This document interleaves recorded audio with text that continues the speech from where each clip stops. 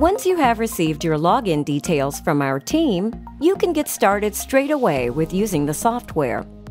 First, open up the software on your till. Then, type in your store address. A keyboard will come up on the screen for you to use automatically. The store address is what you will use to log in to all of your devices, no matter how many tills you have. Then, enter in your device ID and its corresponding password to log into that particular device. Note, the software is at its best in full screen mode. You can toggle full screen mode by using the button in the top right-hand corner.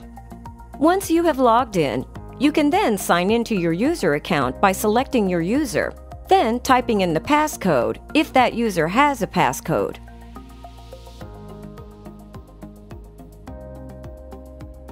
To log into the back office, it is a very similar process.